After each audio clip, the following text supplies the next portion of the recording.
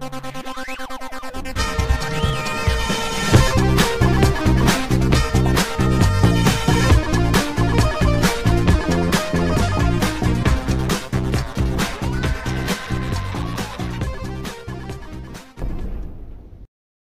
guys, welcome back. This is Matt Chat episode 364, featuring part 4 of my interview with Dr. Cat.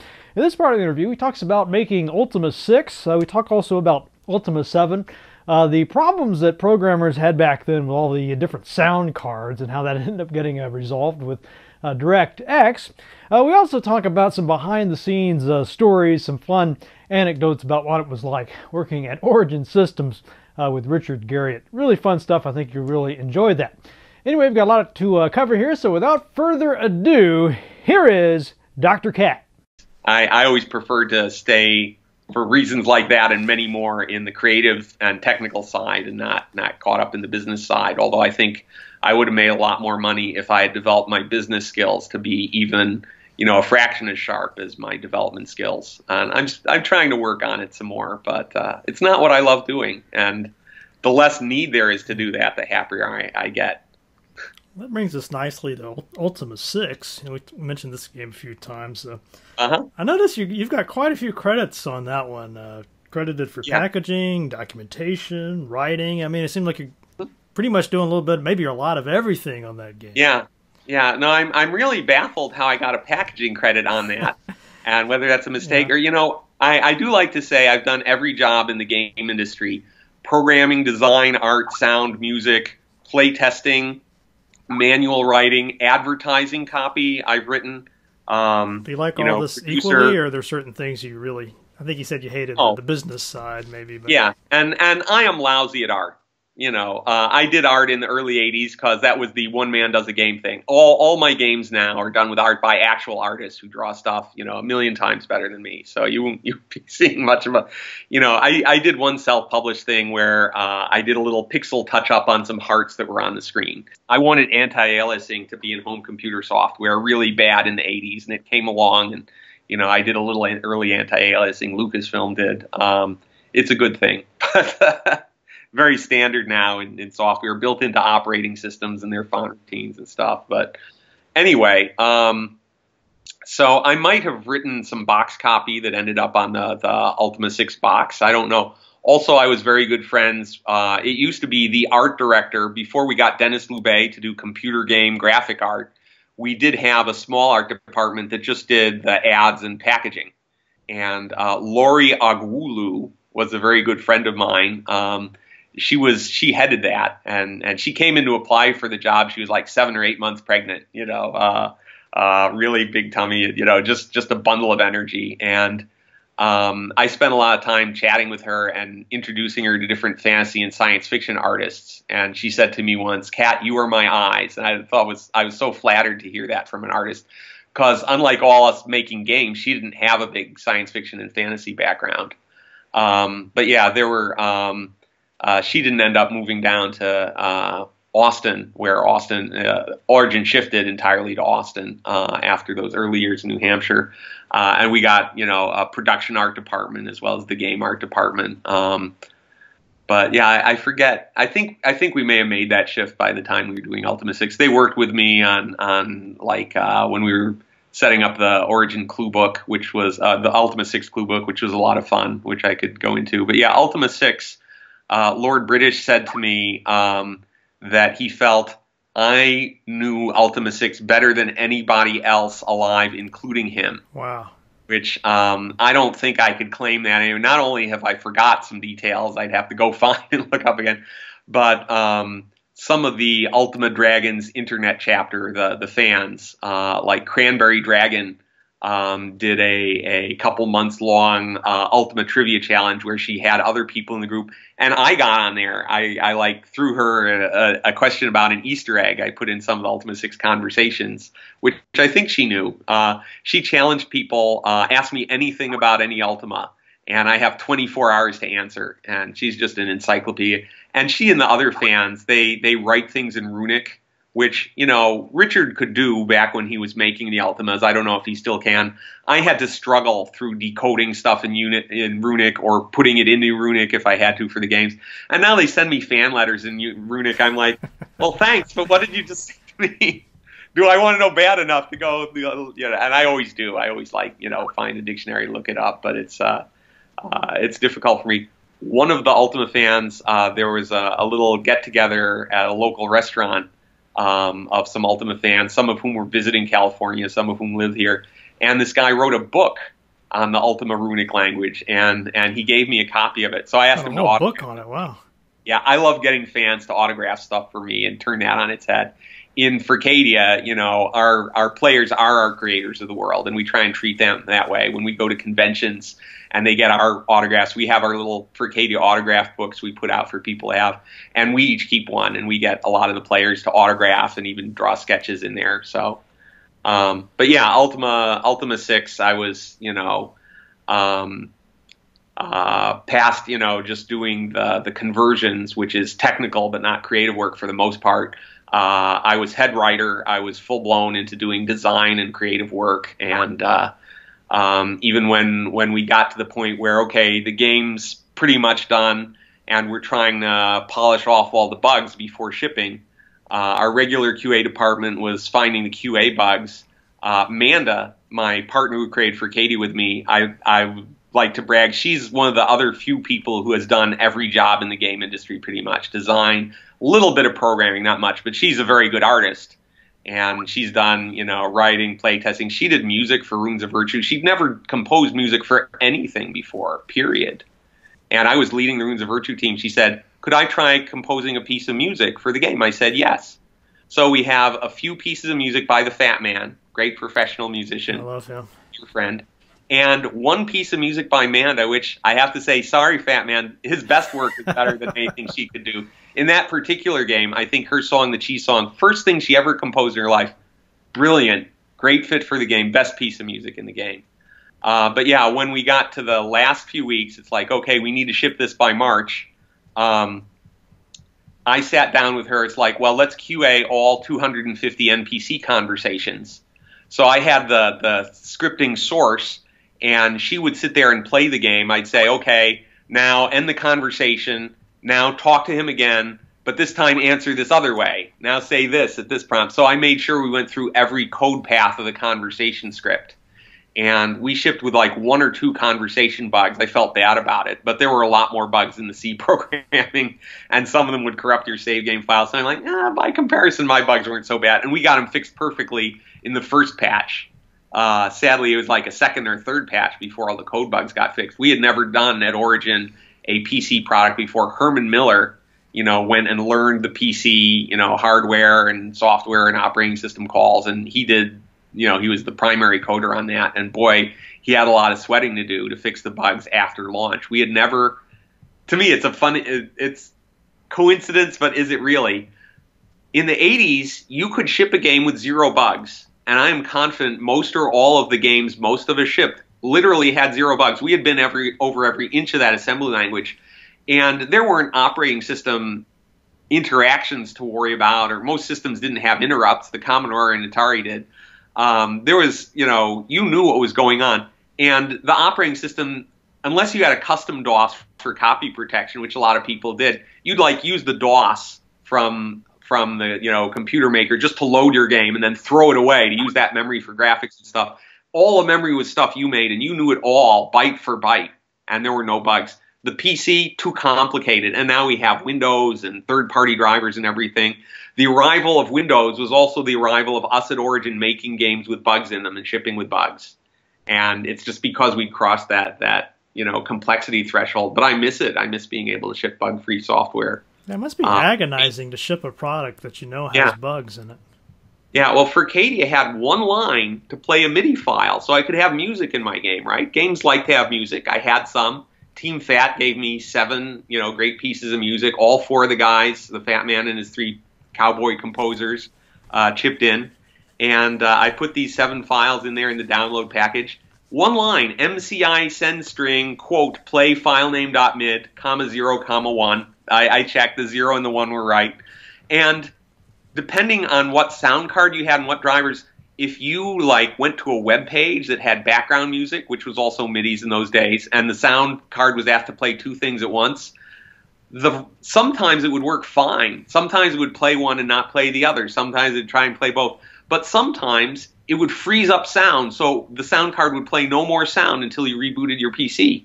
Sometimes it would lock up the app or lock up the whole computer. Because I had this one line, which was a correct bug-free line, but the underlying software it would go talk to, whether from Microsoft or the third-party sound card manufacturer, or maybe they're having an interrupt conflict between their sound driver and a graphics driver you have. And it was a nightmare. And, of course, Microsoft's attitude was, if sound card manufacturers put out any imperfect or buggy drivers or drivers that could have conflicts, they should correct that. I'm like, no, they can't. You can't expect that to realistically happen and not happen from all of them for all their drivers for all their cards. Only Microsoft has the money and power to survey these dozens or hundreds of cards and work out a way to make it all work and fix it. And I, as a game programmer, have two choices which are unacceptable. Put music in my game and have it freeze the sound or crash the computer for a number of my players, which is not acceptable to me, or have no music in my game. Those were the only two choices. Third choice would be become John Miles, get every sound card, say, forget their MIDI playing call. I'm going to write MIDI routines and drivers for every sound card in the universe, which was possible but prohibitive in time. Once John did it and published his library, then the option is, well, pay John for his library and use that instead of Microsoft. But eventually Microsoft built it. But the fat man got me in touch with the guy at Microsoft in charge of sound. I made my case. I'm like, look, you guys have to fix this. This is the only way it will get fixed. And otherwise, no game can reliably have music. And you're just not a platform for entertainment software. And that should be unacceptable to you. And it's like, no, we're not going to fix it. I don't see it that way. We shouldn't do that. And we're not going to do it. Like, I got a chance to talk to the heck was their argument against that? Again, I could see his point of view at the time and why I thought it was wrong, but I could see how someone could think that. But I mean, looking back, it's just so wrong. I can't even reconstruct for you what the line of thinking is there. And I think it goes along the lines of, no, those are third-party hardware products, and they really must and should be responsible for their drivers, and we're not going to take over and pay the expense to clean up their mess. But really, I think it would have been to Microsoft's advantage, though it would have cost a pretty penny. They could afford it, and it would have made for a better operating system and a better computing platform, which, if they had been looking a little more ahead, or the people with the purse strings had, maybe they could have seen that. And again, years later, through DirectX, they did come out with sound drivers that would, gosh, you can play music on any PC and not crash or freeze the sound card, no matter what sound card you have, and like plug and play. This whole thing is like, oh, well, yeah, there's a lot of hardware manufacturers, whether it's a flash drive or whatever thing you're going to plug into your PC. We're going to recognize as many of them as you can and have Windows just spot it, install a driver because it noticed it was plugged in, instead of this whole users have to find drivers, whether it was the CD that came from the manufacturer, the floppy, or you downloaded it off America Online, and users make mistakes, and it asks you to set up, are you using interrupt 5 or 7 for this card? It's like, oh, if you pick wrong, things are going to crash, No, plug and play was a good idea, but that was years later. They weren't ready to get that high quality at that point in like, was it 94, 95 when I was talking to them? I forget. Maybe 96 or 97. Somewhere in the 94 to 97 range. But yeah, they started to get there. And then, but again, even plug and play didn't solve it for audio. DirectX, not DirectX 1 or 2 or 3 or 4. It was like DirectX 6, I think, was when they finally fixed audio so you could reliably play music in a game without fucking up. Better late than never. Well, speaking of somewhere in that 90s range, at what point did you decide to found your Dragon's Eye Productions with Amanda? Yeah, so I came up with the name in the 80s, just like the concept of the MMORPG. I was at a Renaissance fair, and I saw these beautiful paintings. It was like a section of a zebra's face with this very striking eye and some zebra eyelashes and the bold stripes. And you could get one of them, or you could get 2 of the left and right eye and hang them with a space between them and have, like, a zebra face staring. It was a striking composition. And I thought I would love a picture like that, only with dragon's eye to be my logo, and I'd be Dragon's Eye Productions game company. And when I start a game company, I will name it that, but I will put it off as many years as I can possibly manage, and eventually I'll have to do it because it'll be the only way to really do things the way I want and get everything right. And I put it off like a decade from the 80s, and I think I was right on all counts. It was a pain in the ass, but I did have to do it to make the games I wanted to make and do things the way I wanted to do them. So yeah, I like to brag. Amanda and I were the first ones to quit Origin and start a new game company before it became a fad, which that happened enough times. I think it's fair.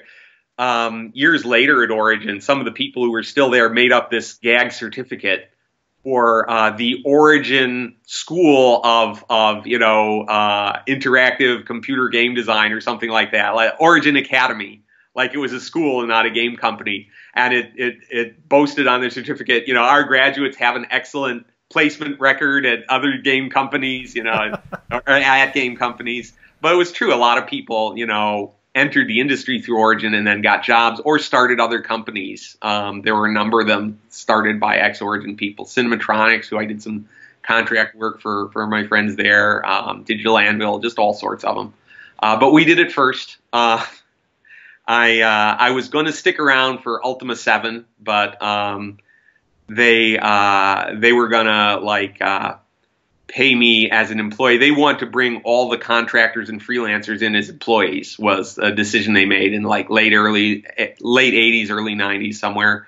And at one point I was the last contractor and everyone else was an employee. Amanda was an employee. Richard or Dallas asked me, and I think it was Richard, why do you want to be a contractor? I said, well, you never paid any programmer a salary as high as what I'm making as a contractor. And I want to keep getting paid this amount. He's like, oh, okay. And then, a while later, they said, if we brought you in as an employee and we paid you that same rate, but as a salary, would you be willing to do that? I said, yeah, I would do that. After I did Ultima 6 and I did Ultima Runes of Virtue, and they said, since you've been a writer and not a game programmer, writers get less pay. I got paid less on Ultima 6 than I got paid on projects I was programming on. That was, agreed up front. We're going to hire you at like a writer's rate, even though, I did everything that I probably would have been doing more programming and stuff. But I was going to be head writer of Ultima 7, to be fair, was going to be my next project. Head writer on Ultima 7 like I was head writer on Ultima 6. So they generously offered me this lower salary than had been discussed before. And I said, okay, see ya. And I walked out of Dallas Snell's office. He was VP of Product Development. And I walked over to Manda's office. And when Manda showed up at Origin, it was clear to everyone she was weird. I used to be the weirdest person at Origin. I'm not sure that was still true after they hired Manda. But it was also clear to everyone, Kat and Manda are on this same kind of weird wavelength. They communicate. And the first project she was put on was working on Windwalker with me. After Windwalker, there was never ever any question or any discussion.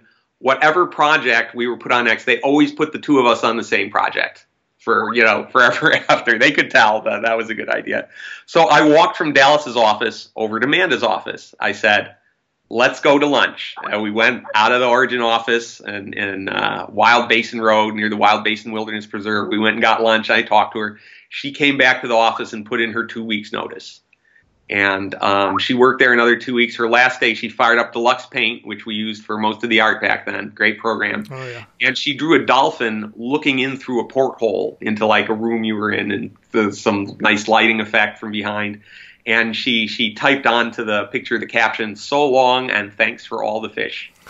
And she walked out of Origin. And we started Dragon's Eye Productions, and still running after 25 years, which, I'm impressed with Don Daglow. Don Daglow kept the development company Stormfront Studios running 20 years, which is very hard. Developers are very hard to keep running, very volatile, often very much at the whim of the publishers and their willingness to advance you money for the next project or not. a publisher decision, a whim of a publisher can just erase a developer as a company from the earth. And I've seen it happen many a time. It's sad. Ellen Guan's development company lived at kind of the pleasure of Microsoft and Activision, I think, were their two main clients. And then one of them changed their mind about an upcoming project and scramble to find another contract. Whoops. Okay, let's shut down. Which was sad. Very good people, very creative, and you want to see them succeed. But yeah, we've kept running 25 years by just refusing to cost anything. We're just committed to make stuff when we're able to and have money. We go get other jobs. We still call ourselves Dragon's Eye. We still keep Furcadia going, and it pays for itself. It brings in enough money to do that. It used to make enough money to pay us too. It doesn't right now. Maybe someday again, if I'm developing good PR skills. And we're putting out all these great new features. We put our 32-bit version out in August, which people have been wanting for years. So next is like web and mobile clients, which again we've been wanting out for years. People have been wanting them for years. We're working on that next. So, but yeah. I'm a little curious. You said earlier that you and Amanda were the weird ones at Origin. What kind of stuff did you get up to? Oh boy, I mean, we could do the whole interview just on anecdotes from Origin, practical jokes. Jokes. British came from a family that would play practical jokes. The brothers and sisters on each other, the parents on the kids on the parent. Owen came back from flying in the space shuttle, and Helen. They still would quarantine astronauts for a month back then. In case of space germs. And by this point, they know astronauts aren't going to have diseases and space germs. We've flown out, but they were still doing it just in case.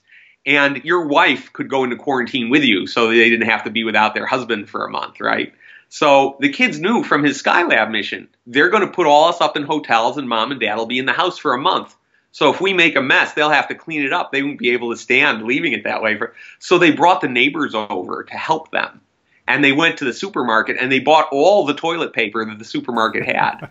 And they toilet papered the furniture and the doors and everything in the house. And then they went outside and they're throwing rolls over the house and they toilet papered the tree in the front yard.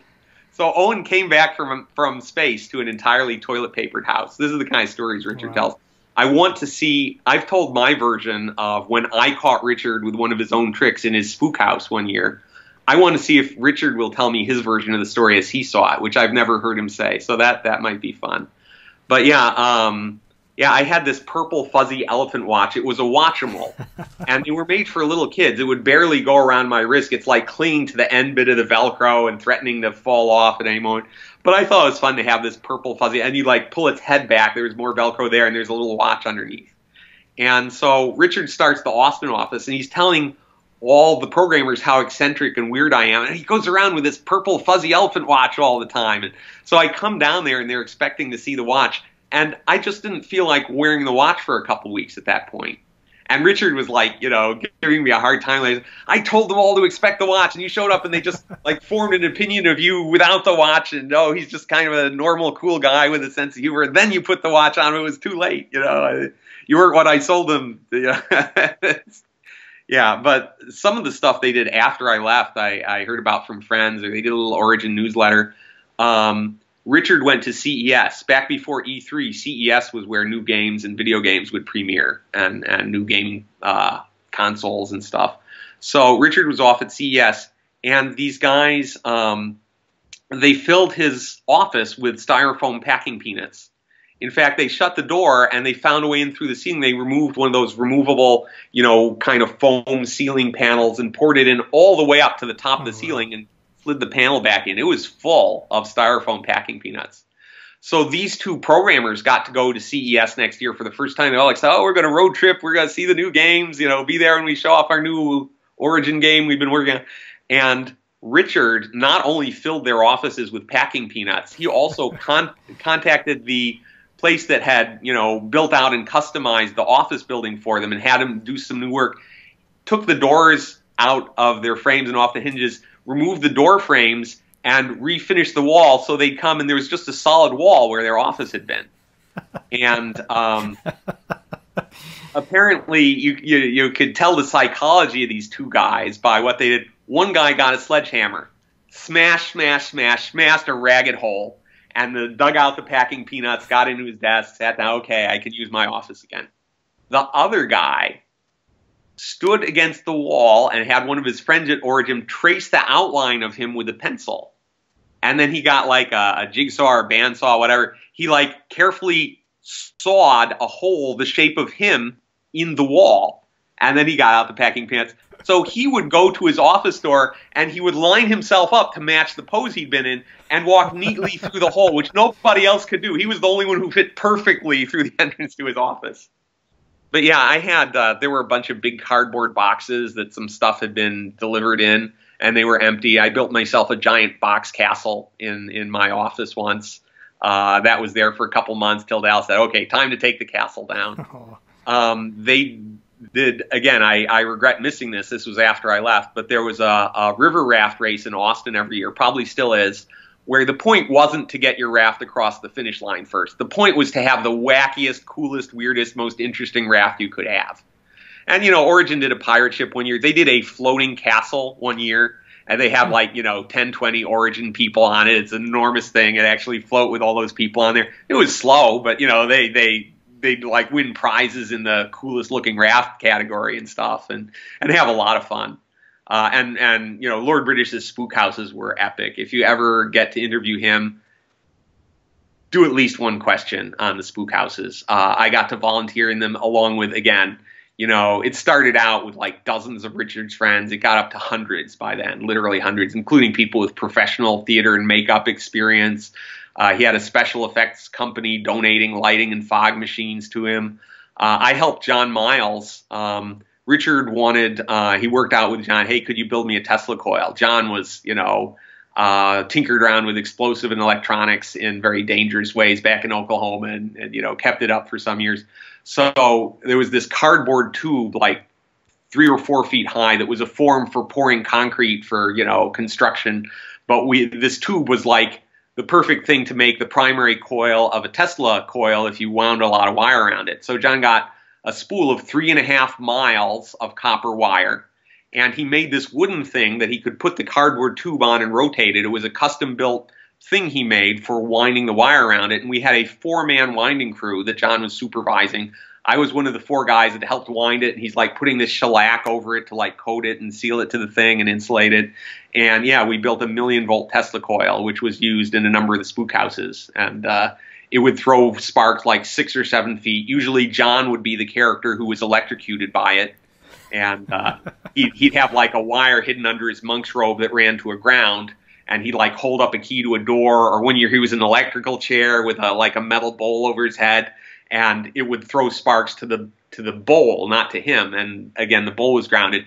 But you'd show up on this balcony on Richard's mansion, and you see John is like strapped to this chair in his monk's robes. He's like, quick, set me free. You know, they're going to electrocute me. You guys save me before it's too late. And as you're walking up to him, before you can get up to where you might touch him and be zapped too, you know, he had a little hidden button under one of his fingers, and he'd press it, and the coil would go off and shoot these impressive sparks, and he would thrash around in the chair and then slump motionless and be like, oh, your guide would tell, I guess it's too late to save him. Let's move on, you know? So yeah, it was a great place to work. And, you know, we'd play games and do company picnics out by Bull Creek Park at the stream and Frisbees. And they rented a place that would come with a whole bunch of rollerblades, and they were rollerblading on top of the parking garage once. And that was that might have been the first time I tried rollerblades, but yeah, it was a very fun environment. Richard would have epic. His birthday was the 4th of July, so his birthday parties at his house were also 4th of July parties. He did Greek mythology once. I dressed as a satyr. He did English garden party. He did a Halloween party one year when he wasn't doing the spook house, where he had this elaborate game where everyone was either a vampire hunter, a treasure hunter, or a werewolf. And these characters all had different abilities and ways they could interact with each other. And there were little gems hidden all around inside the house and outside. And there were a couple safe zones where you could socialize, where no one could kill anybody else. And yeah, it was quite a party.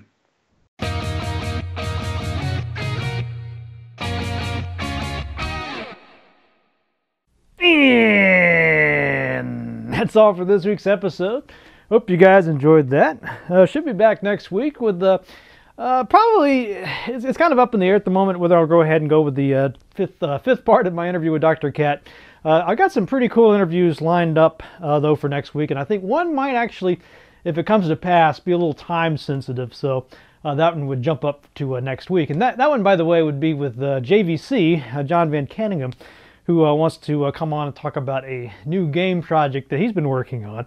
I'm very excited to get to talk to him, but we'll see. It's, you know, you never know if these things will actually happen or not, so keep your fingers crossed, though.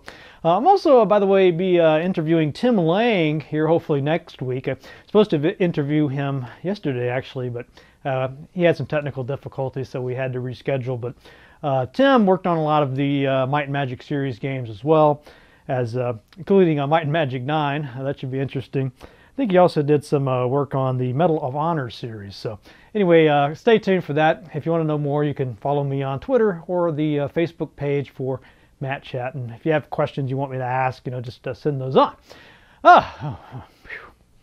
Anyway, as always, I want to thank you very, very much for your support of the show, supporting Matt Chat, keeping interviews coming like these with Dr. Cat, and hopefully JVC and Tim Lang soon. A lot of great content coming up, and it's all made possible by you. So if you're supporting the show, thank you very much. If you would like to support the show and haven't done so for whatever reason, just go to that link in the show notes to the Patreon site. It takes a couple of seconds. It's easy to do. All I ask is $1 per episode, and I think you'll like the show even more if you support it. So thank you very much, and please consider that if you haven't done so. All right, what about that news from the Matt Cave?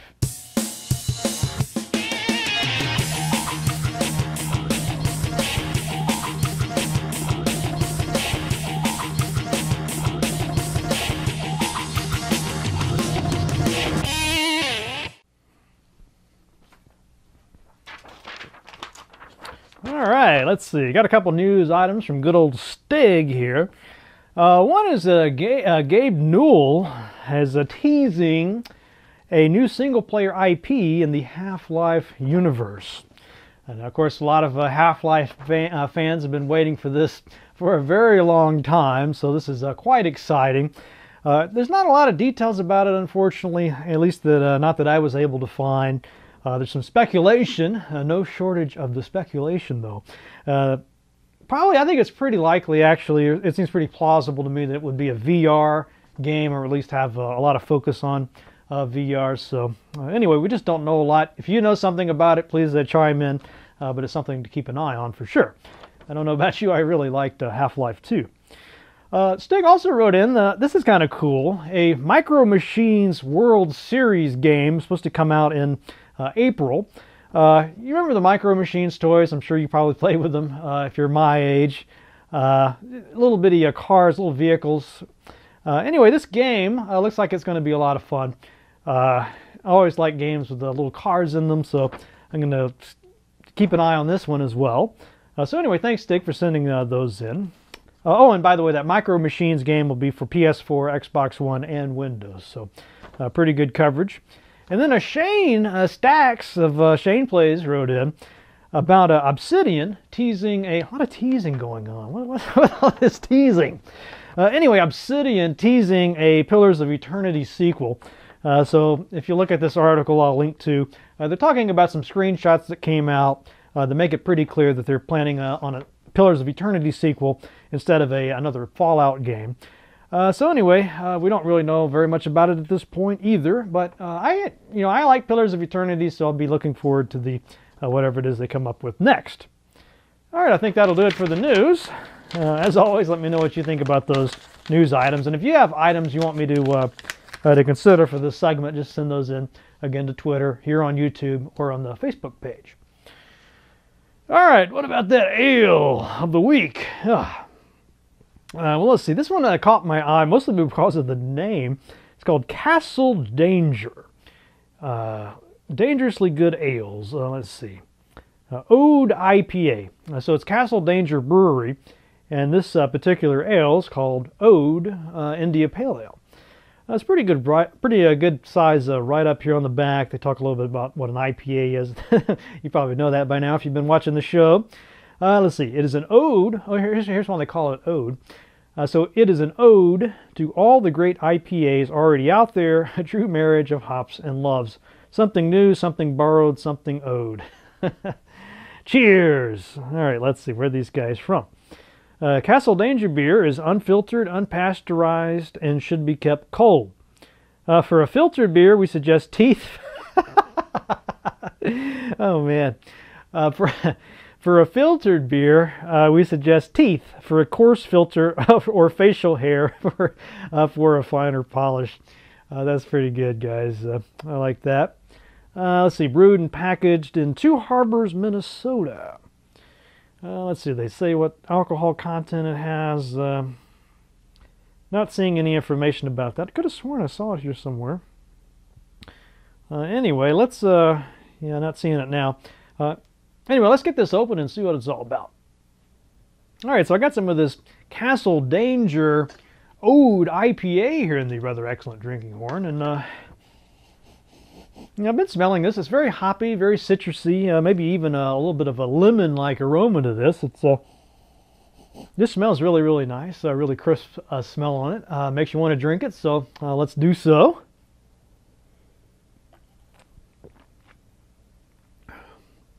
Oh, man, that one's got a lot of flavor on this Ode IPA. Holy cow, man, that really sort of packs a punch. Let me give it another taste here. Man, this one's I'm really liking this. A lot of flavor. It's kind of thick and creamy consistency. It's kind of a little bit bitter, but you know, it sort of balances out. I'm sort of getting a really strong citrusy taste going down, followed by a sort of a bitter, sort of a darker finish on it. It's really interesting, actually. Let me try it one more time here. Yeah, this one's really good. It's a little bit shocking, I guess. There's just a whole lot of flavor here, especially if you're not used to a strong flavored ale. This one would probably knock you out. But if you want something a little more aggressive, I guess we could say, I think this would be a really good choice. A little bit bitter, but just bitter enough to kind of keep it interesting without that being unpleasant, let's say. Anyway, I really like this, and you know, actually, I can see the alcohol content now. It's kind of hard to see, 7%. So I guess that's sort of mid-high, medium-high alcohol content on that, but I don't really taste a strong alcohol flavor or smell alcohol fumes or anything. Anyway, I think this is a really, really nice IPA here. I've got no problem going a full 5 out of 5 drinking horns on it. I drink a lot of IPAs, and this is one of the best I've had. I'm really impressed. It's right here in Minnesota. So kudos to Castle Danger. I don't know how wide they distribute these, but if you get the chance, definitely check out the Castle Danger Ode IPA. All right, let's wrap it up with a quotation. I was looking for quotes about Halloween, and it's actually quite a few to choose from, but this one, you know, I don't even know what this means, so I thought I would just read it to you. It's by Jean Baudrillard. That's probably why. And see what you think about it. It seems like it could be something really profound, but I don't know. Anyway, it goes something like this. There is nothing funny about Halloween. This sarcastic festival reflects, rather, an infernal demand for revenge by children on the adult world. So ponder on that, and see you guys next week.